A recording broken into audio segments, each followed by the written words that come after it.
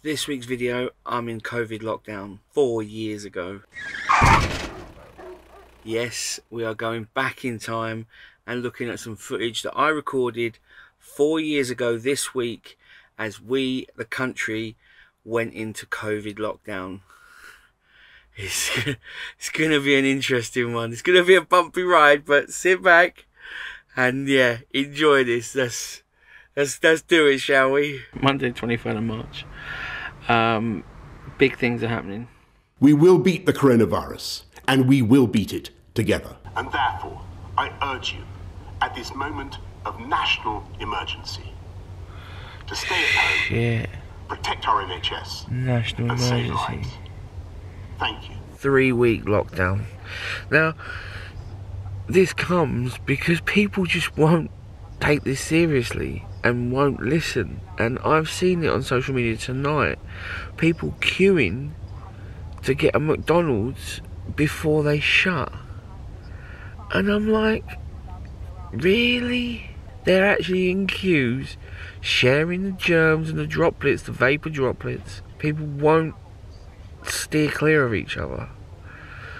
Which is ironic because 99% of the time we're all looked down at our phones and we don't interact with each other at all. Then you get told not to interact with each other and you all do. I hope that this just puts an end to it. You know, this is going to be a weird time. Because everything's been ordered to shut apart from non-essentials. Yeah, they're saying that like we're 2 or 3 weeks behind Italy. And that's a grim fall because the other day they had nearly 800 deaths in one day. This is not clever. We just need to do what we all can and get through this. Really not much more we can do, guys. Just wash our hands, stay away from each other, and just do as little as possible. So it has been 4 years since COVID lockdown was announced. Now, let me first start this video. I don't want to go into the ins and outs of COVID and the lockdowns. Were they right? Were they wrong? Was it, you know, was there anything? I don't want to go into any of that. It happened. It happened to us all. Whether it was right or it was wrong is you know, people can argue that, and they will argue that all the time. I'm not here for that. I just want to show you a glimpse into what it was like for me 4 years ago in COVID lockdown, living in a motorhome. It is Tuesday morning, 11:30. Last night there was the lockdown order given by the Prime Minister. Essential travel only.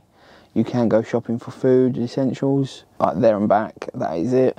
You can go exercising once a day, and no movement apart from essential workers only, which I'm one of them. I was working as a lorry driver.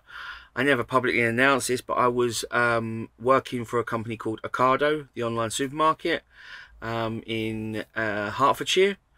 I no longer work for them, so I can freely say that now.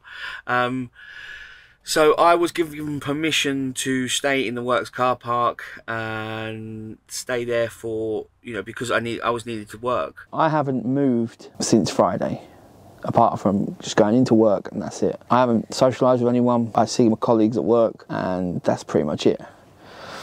At the 2 metre rule, and try and implement that in every aspect of it as I can, but there's certain parts of my job that I just can't. So I am anti-backing up. We've got latex, well, we've got the nitrile gloves. We've been given this lockdown order, which is they're going to review it after 3 weeks. Now, I'm more than happy to just hunker down, do my work, come back, go sleep, go work, come back, go sleep, go work, come back. I'm happy to do that, that's not a problem. So today I want to go and do 2 things. I do want to go and top up one of the gas bottles, because I believe when I parked up on Friday, the fuel station I went to on the Friday when I left the campsite to come back to work, the fuel station I went to had no LPG, which was a pain.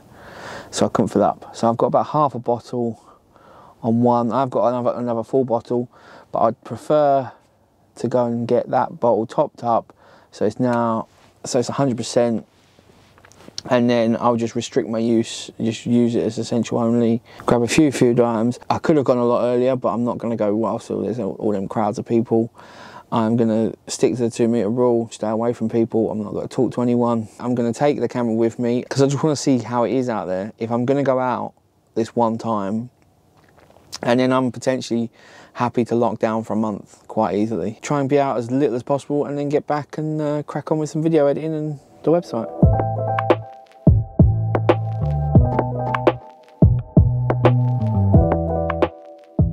I've done the LPG and I've just got to the Asda that I wanted to go to. Oh my God, I've never seen anything like this. There's the store and they're queuing all along here to here. Well, no, I think that guy's watching, but they're queuing along. And look at them. They're all queuing to get in. How mad is that? And then there's still loads of people walking around. Look. This is mad. I ain't going to this one. I can see people trying to do the 2 metre rule, but then you got other people that are, you know, just disregarding that. This guy here, behind this van door, he's giving out bread. Like, naked loaves of bread. Like, just touching it and giving it out to people. If it was sealed, yeah, that's fine. But it's just open loaves. And these people are like, yeah, I'll have some of that. Yeah, I'll have some of that. Alright, so just come to Aldi. I need to get a ticket, but there's no queues down here. No queues whatsoever. Not like in Asda.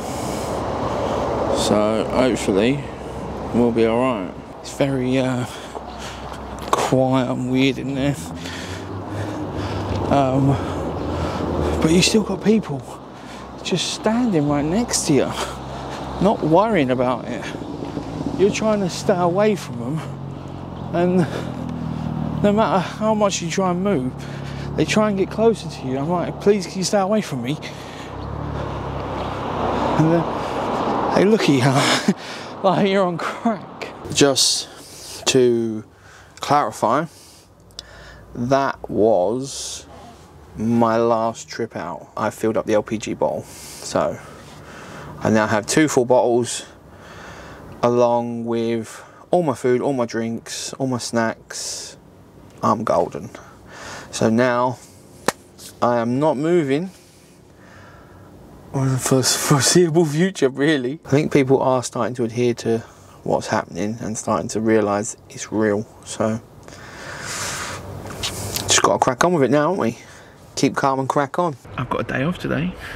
Key worker's got a day off. Yay, 1 night off. So this is where I'm parked up. Now, I don't know when I'm going to publish this because I am parked up at work, in the works car park, and my skin looks terrible. It is so dry and breaking out, so, but hey, I'm not trying to win a beauty contest. I'll win that easy. This is my view from my door. As you can see, I'm in a very very busy car park. This is my 10th day parked up here, so, and today's my day off, so can't go anywhere. Yeah, it really wasn't a time to be moving around here, there and anywhere. People would have assumed, and did assume, that I was going on holiday. When I was going to do my shopping, people assumed I was going on holiday, because my only vehicle was my motorhome. I couldn't really walk and get shopping, because the only times I got to go shopping was on that one time when I had a day off. Today's plan is to clean the motorhome. As you can see, it's not terrible, it's just stuff around. Their clothes, gadgets, just bag stuff. That's if I need to store more food. and just odds and sods. So my plan is put stuff away which I've got out and not used, tidy up, and then crack on with do some hoovering.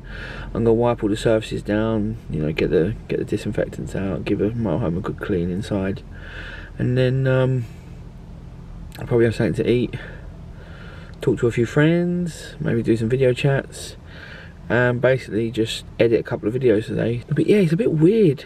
Like I've never been parked up this long. It's just not normal for me. I'm like, I need to go, need to move, need to move, need to move. There is some real bad stuff going on for van lifers. I mean, I don't know, Liam the Terrible, he was in the countryside. Now he's in urban areas because he's been driven out basically with locals and the police. And yeah, there's car parks are getting closed down left, right and centre. It's not even no fun for the trucks because they're shutting all the public toilets, the showers, nowhere to eat is open, apart from maybe if you're lucky you get like a petrol station's open. But even in there you're gonna get some, I'm not because I don't eat carbs, but you're gonna get some stupid piss poor sandwich for about £4. It's not really what you want after you've been on the road or you're doing a day's work, and you know, and you can't pop Tesco's when you finish because it takes too long and you're on long shifts now. Honestly, I've never worked more in my life because they changed the rules for the tacos on the lorries, so we could work longer hours, we could work more. Obviously the country needed it, you know, it was the least I could do compared to, you know, what the frontline workers were doing, the emergency services, the NHS, the nurses, all that, you know. Mine was that much, you know, compared to theirs. I've got to tip my hat to work. They've been great, you know, they're not bothering me and they're letting me just do what I do. And if I do catch anything, because a few people have asked that, because I am exposed really. I'm nowhere near as exposed as the nurses and doctors that are dealing with this in the hospital. Damn, they've got balls the size of melons. And you're hearing on the news that they haven't got like enough PPE or adequate PPE. It's a crock of shit, that is. They should have everything they need. You've got firefighters, police, NHS workers, doctors, medics, all of them. And the army. You've got the army, all the soldiers. They're paid so poorly. I honestly think, right, even if we didn't give them a pay rise, we just said, you know what, you're doing a good thing, we can't give you loads more, but we won't take any tax from you. It's not going to cost billions like stupid banks have cost us before. I'm going to say like 99% of MPs have got a bit of money in their pocket. How about they stop their expenses? They don't need their expenses. I don't get freaking expenses. The money I earn pays for everything I need. Travel, food, taxis. If I want a taxi, I've got to pay for it myself. Same as every other Joe in the street. You know, if I've got to get a train, I've got to pay for it myself. I've got to get to work, I pay for that myself. If I want to go to a hotel, oh look, I pay. You see the pattern here? We all pay for things ourselves. Why do they not? Why do they get all these expenses? They do not need them. If you care about the country and you care about the job, you accept your decent salary, which is a hefty salary anyway, and you've got fingers in pies anyway. So how about we just knock all them expenses on the head because you don't need them, and we just don't ask the emergency services in the NHS and the military to pay tax. Wow, yes, that's a good idea. Yeah. But we're looking to do this. We're looking to do that. We're looking to do this. Just pulled into Watford Gap Services. It's Wednesday the 1st of April now. April. Look at this. Look how dead it is. There's loads of trucks about, obviously, but I've never seen it at a ghost town like this. Only at like 1, 2 in the morning. But for 7 o'clock in the morning, now look, Watford Gap McDonald's, all shut. That's mad. All shut, no one around. It's quiet as anything.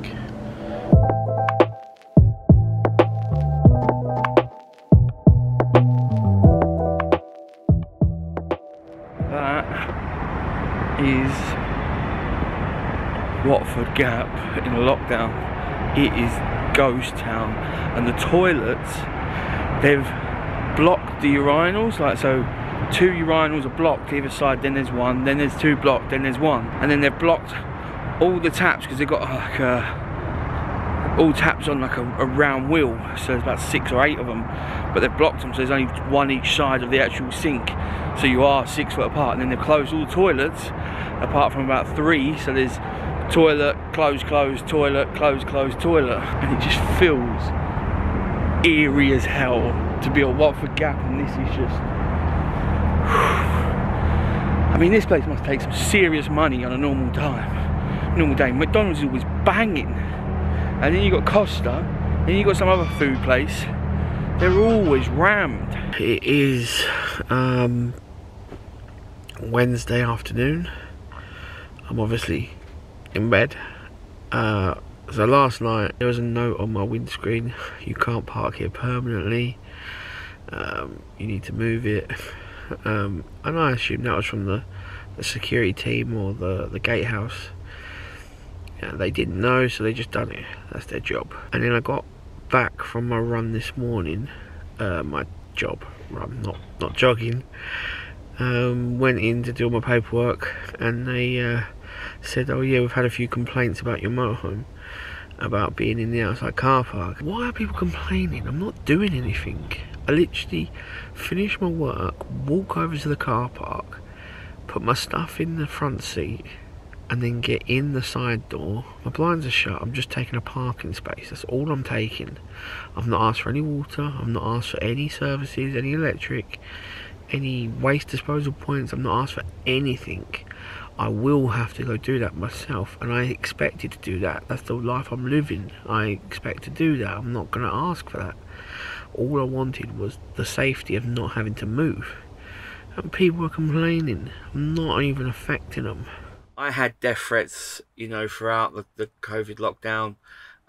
People thinking I'm on holiday. People thinking I was spreading the germ, the disease.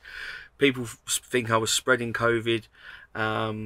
People were shouting out really obscene things, which little did they know I was the one out there delivering their shopping, you know, while they were sitting at home on the sofa. But I just wanted to put this video out because I've got a lot of footage of when I was driving around and I took my drone in the truck. I don't know if I was meant to do that or not, but hey, they can't sack me now, can they? I took it up over some of the motorways. It was so quiet. I mean, it's almost once in a lifetime thing to see how quiet the M1 was on a Monday morning. Because I was a lorry driver, I was in the services quite a lot, so I'd be going to like Watford Gap, and it's just ghost town. It was absolute ghost town, it really was. So I wanted to look back on how far we've come.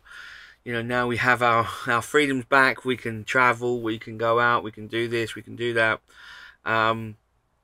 which is great. And I just want to, you know, kind of, again, I don't want to debate the rights and wrongs of it, but I just want to point out that freedoms and life is fragile. I've been reminded of that this week, to be fair. I mean, not that she was really young, but my nan passed this week, quite suddenly, which is, you know, it's not a nice thing to happen, and it's, yeah, it's a bit of a shock, to be fair, but it emphasizes, and again, she was in her mid 80s, so I'm not saying she died young, but it just emphasizes, you know, life is short. There is a time, there is an expiry date. You know, the clock is ticking.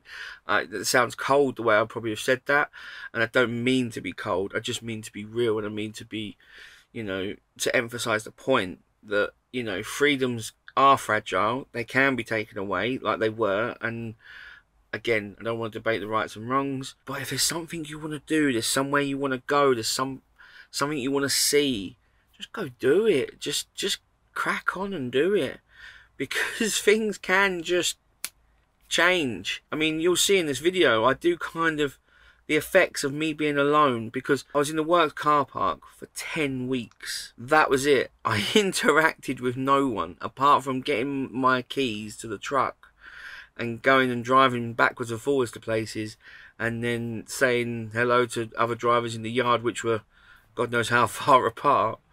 I saw no one. I'd done nothing. I couldn't see my family. I couldn't, you know, and I'm not saying I was the only one, so I'm a special case, but 10 weeks in a car park with the blinds down, and, you know, that really did get to me. It really did.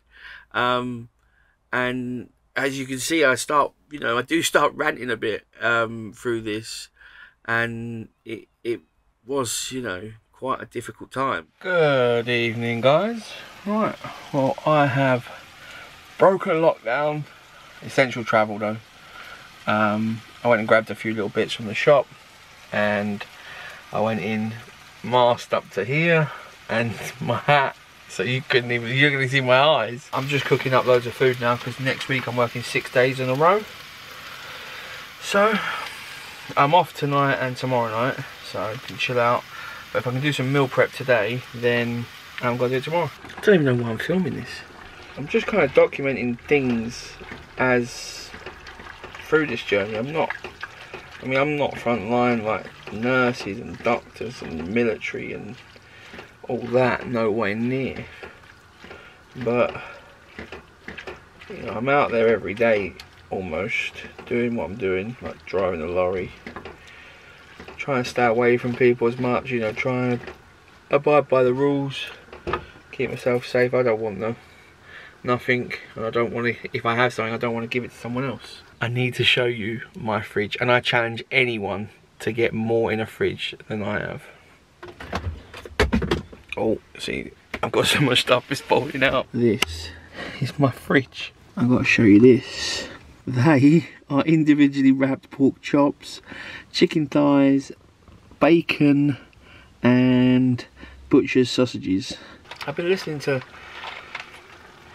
like the radio, like LBC, and the stories you're hearing on there are heartbreaking. You know, people are going to go bust. People are going to lose their homes. Not yet, because the government have held that. But they can't hold this together forever. And they can't pay everyone forever. Because they're offering to pay 80% of your wages if your company keeps you on, instead of sacking you, like, or letting you go. Which is great of the government, but I mean, that bill's going to come calling at some point. But we're arguing left, right and centre, humans, with each other. We shoot missiles, bullets, and God knows what else we can throw at each other to try and hurt each other, and do some awful, hideous things. And then comes along this invisible little killer and just says, well, that's it, game on, I'm going to wipe you all out. And knocks us straight off our feet. Today, I think I'm just going to, thought I might just bring you along for my day, really. Right, outdoor walk. There we go, we started the outdoor walk, so you can see that I've only been out for 1 hour. But look at this. Don't get me wrong, it's a Saturday in the middle of Hertford. It is quiet, but there's still a lot of people about. And I've only been out for 7 minutes 55 seconds on my walk, and there's loads of people about. I mean, I haven't come across any like close or anything. I've crossed the road, but I mean, you can see the cars that are coming and going. Look. Welcome to Hertford Castle. He must be thinking he's getting some food, but he ain't. It's a lovely place down here.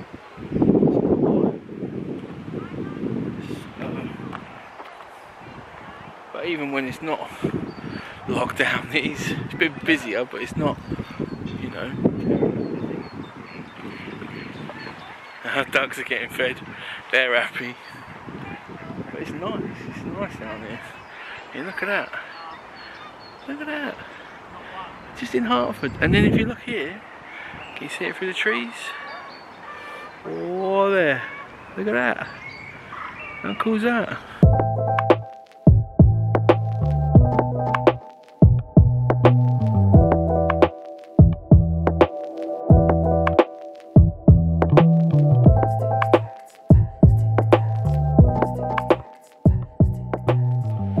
was young, I used to come fishing down here, and yeah, crayfishing and with a little rod, and trying to catch minnows.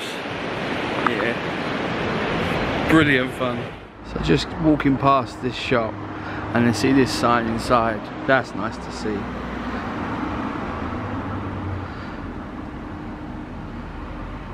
Thumbs up. Top guys. Never been in that shop, don't know what it is, but they're offering essential stuff, you know, food at cost price. So, you know, tip my hats on for that. Tip my hats on for that, definitely. The beast. 1 hour and 3 minutes. Nice little walk. Didn't really do much, to be honest. I was just filming B-roll, taking a few photos, and I'll be brutally honest, playing Pokemon Go. But stayed out of the way of people, had a walk, got some sun on my face, cheered me up. Not that I was down anyway, but you know what I mean. It's nice. Oh, look at them. Chicken thighs done lovely. That's it today, guys. I've been out for my exercise. I've had a nice little walk around Hertford. I've done a few bits in the motorhome. I've done a bit of editing, and now I'm going to crack on with these, and then watch some TV, and then go to bed. Start all over again tomorrow. I want to say a massive shout out to the sponsor of this video, Surfshark. Now, you guys know how much I love Surfshark. I've used Surfshark for years and years and years, and I was using them during COVID. Now, whilst a lot of you guys were on your sofas watching Netflix, I was in the truck out there trying to deliver all the shopping. There was quite a lot of downtime during the deliveries, but because I had Surfshark, I was flitting between countries, switching geolocations and using Netflix to its full advantage whilst in the truck on my tablet. You guys know how much I love Surfshark. I've used them way before I become partners with them and started working with them. I use it on my MacBook, my iPhone, my my iPad and my tablet, Samsung tablet. I use it on them all because I can get all my data is protected. I can use public Wi-Fi to protect my data whilst I'm surfing the internet, which is great. I love that for that, but the main reason I actually use it for is to unlock geo-restricted content, which is absolutely amazing. I've used it abroad all the time.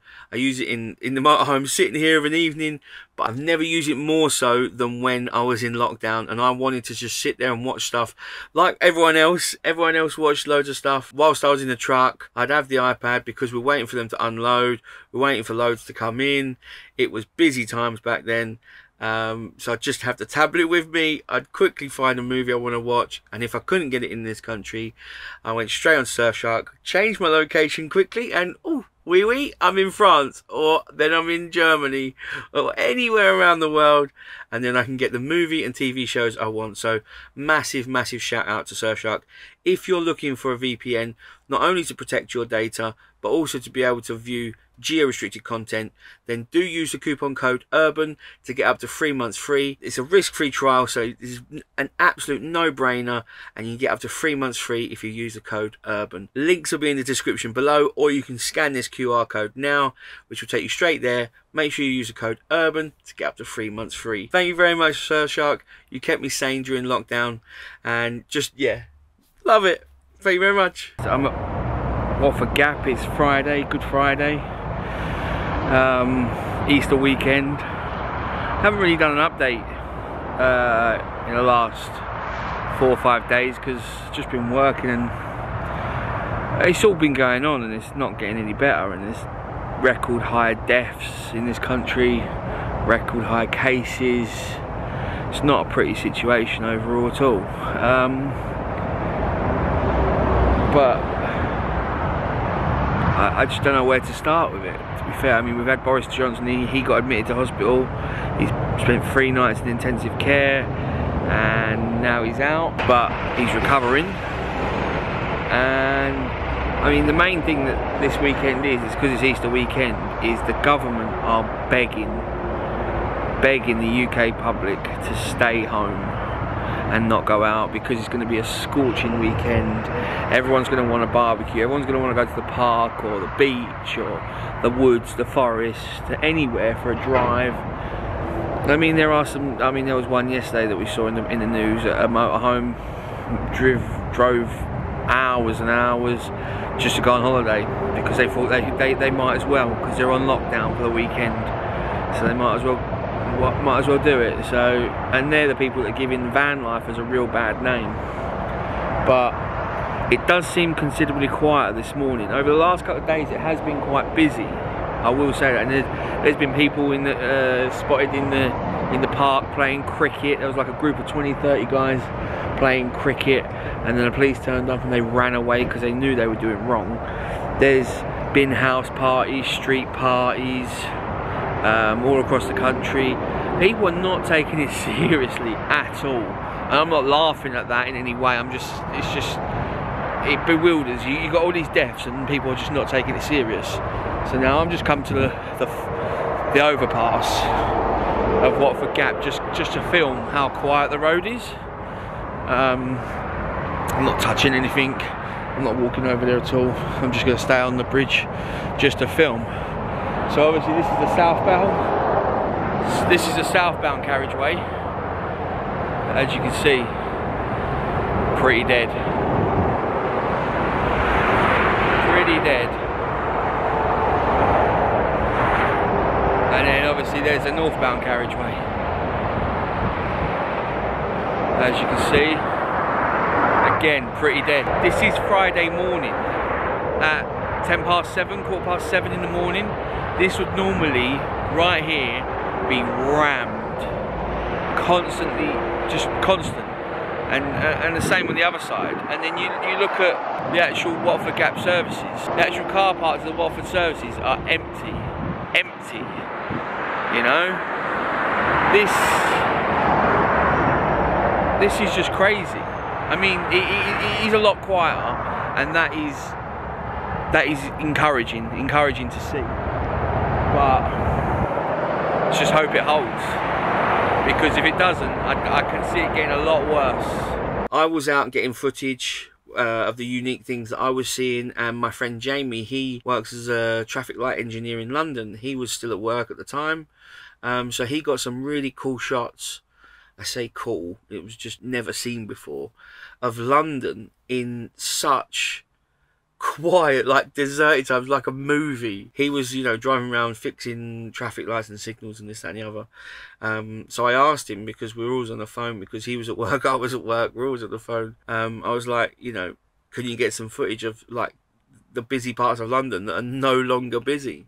Right, so this is going to be the first time I'm awake on the Thursday to do the clap for the NHS and clap for the social care, and I'm at my mum's care home, and they've all turned out to, you know, cheer them on. It's an amazing turnout, and it's going to happen in about 2 minutes time. So I mean, it's incredible what the amount of people that are here, like for all the emergency services are here. There's not the general public. It's all the carers from the care home, which is just behind me, and then there's the press, and then there's all the emergency services. I don't even know what to expect. I've not done this. It's going to be a bit. It's weird. Hey! Hey!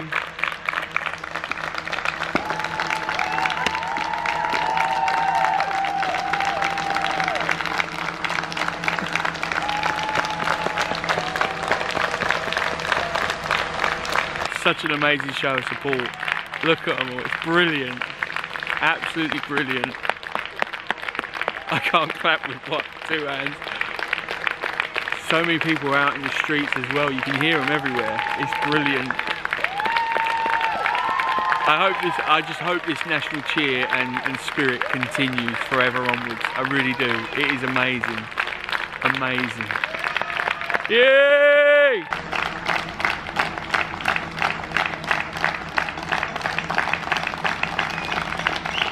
And that was the first clap I've experienced because of working nights. It's the amount of people shouting out thank you and everything from the streets is amazing. Absolutely amazing.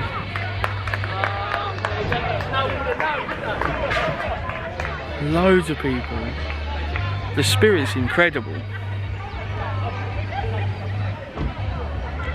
Well, that was, just fills your heart with, you know, pride, and it just fills it with warmth and love, you know. You just really, really, really respect everything that they're all doing, because it's, you know, they are right in the face of it, you know, not what anyone wants to, where anyone wants to be, but, and they are, and they're, you know, they're not millionaires, they're not paid the millions, you know, they're just normal regular people, but doing incredible, amazing jobs that, you know, none of us would do without if we didn't have them. So thank you very much to every key worker, all the social care, all the NHS, everyone's doing their part, you know. Even if you're staying at home, you're doing your part.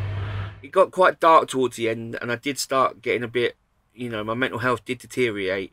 So it kind of got to the point when I clapped for the social carers and the NHS.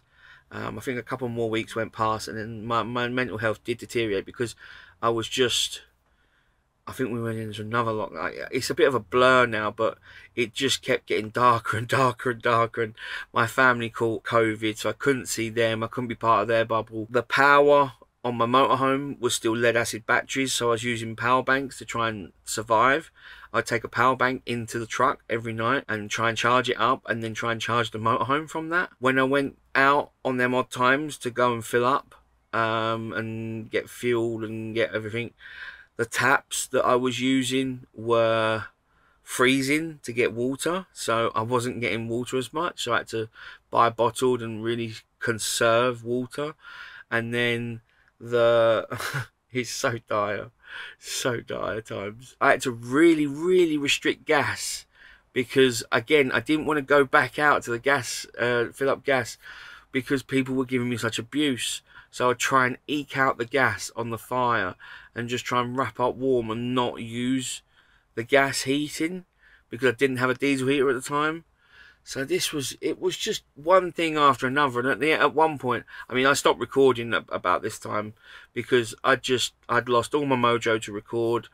I wasn't in the right frame of mind. I'd never really suffered from mental health or anything like that, but my head was just gone. And I do remember, I've never admitted this on camera, I do remember being in the truck one night and driving down the road, and again, big, you know, hairy truck driver, got a big, you know, 44-ton lorry on the back, driving down the road, and I just cried.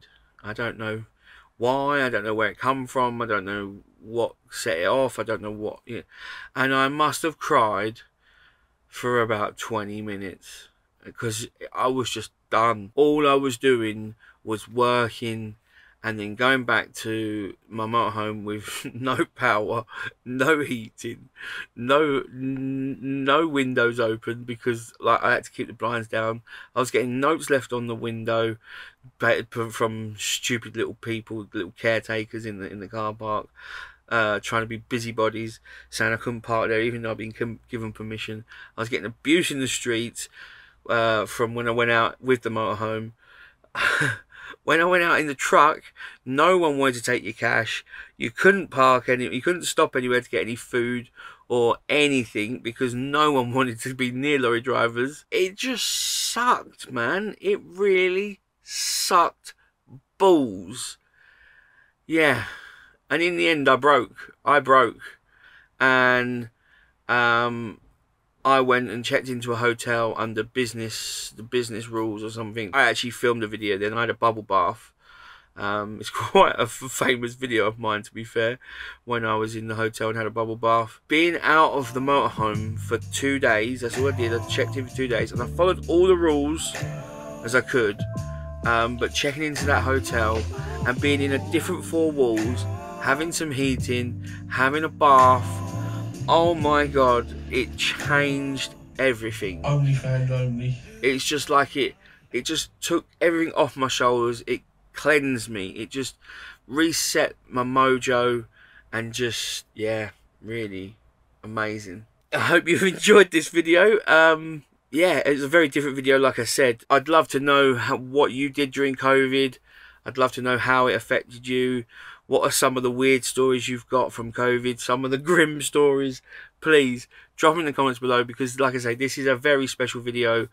I've not got any of these kind of videos, really, more of these videos. It was just, I filmed while I could until it just got too much. So yeah, please drop any comments you've got. Please be nice in the comments. I don't want arguing about the rights and wrongs of lockdown. I don't want arguing about COVID as a whole. We all experienced it. Please be kind. Please be nice. And if you've got nothing nice to say, don't comment. Just be nice, people. And I'll catch you guys in the next one.